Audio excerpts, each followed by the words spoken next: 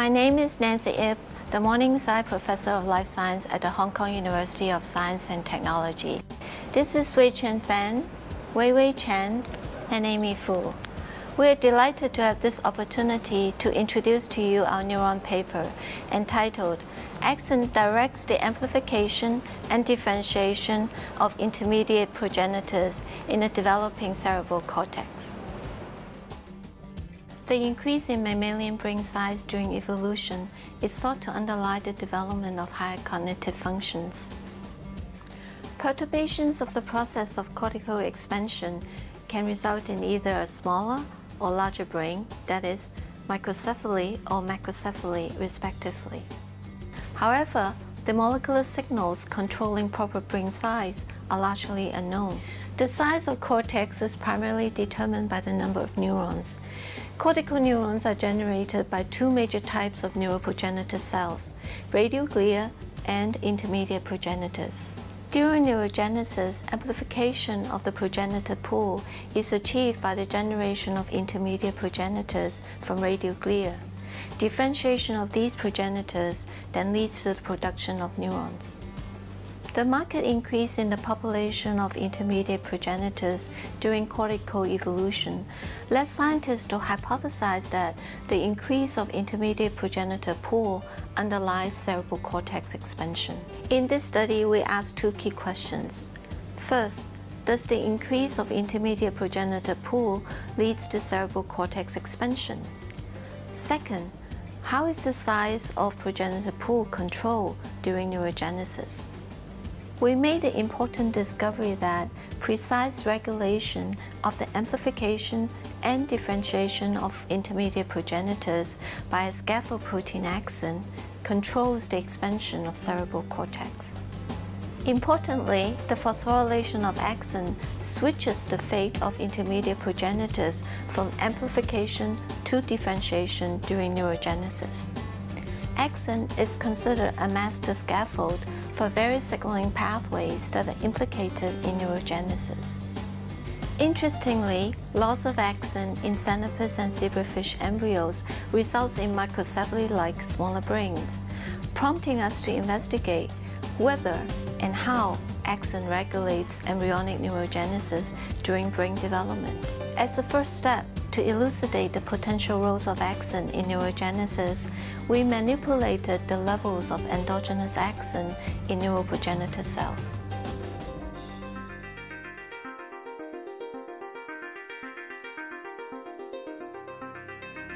By injecting a small molecule, XAV939, into ventricle of embryonic mouse brains, we were able to elevate axin protein levels transiently. Increased axin protein levels enhanced neural production, which consequently led to more cortical neurons and an enlarged cortex. To understand how axin works, we specifically examined the effect of XAV939 onto populations of neural progenitors. Interestingly, this small molecule only increased the number of intermediate progenitors, but not the radioglia. Furthermore, we used in utero electroporation to elucidate axin's functions by specifically overexpressing or suppressing axin level. Concordantly, increased axin protein levels enlarged the intermediate progenitor population. Meanwhile, loss of axin reduced the neural progenitor pools, causing precocious neural differentiation of progenitors. Next, we investigated how axin regulates intermediate progenitor amplification and neural differentiation. We observed that axin was enriched in the nuclei of neural progenitors upon differentiation. We manipulated the localization of axin using point mutants that allow the protein to be expressed specifically in the cytoplasm or nucleus. Cytoplasmic axin in radioglia enhanced intermediate progenitor amplification, while nuclear axin in intermediate progenitors promoted neural differentiation. We further investigated the molecular signal that controls subcellular axin protein trafficking. Axin is phosphorylated by a kinase CDK5, and that phosphorylation was induced in neural progenitors upon neural differentiation. Importantly, phosphorylation of axin mediated the nuclear localization of the protein, expressing of the phosphorylation mimetic or deficient axin mutants, enhanced or inhibiting neural differentiation, respectively. How does subcellular axin work? Axin interacts with GSK3 beta in the cytoplasm. Blocking this interaction reduces intermediate progenitor population, indicating that cytoplasmic axin controls the intermediate progenitor expansion through binding to GSK3 beta. Meanwhile, nuclear axin interacts with beta-catenin and increases the transcription activity of beta-catenin.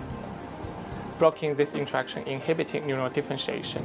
Therefore, nuclear axin promotes neural differentiation through activating beta-catenin.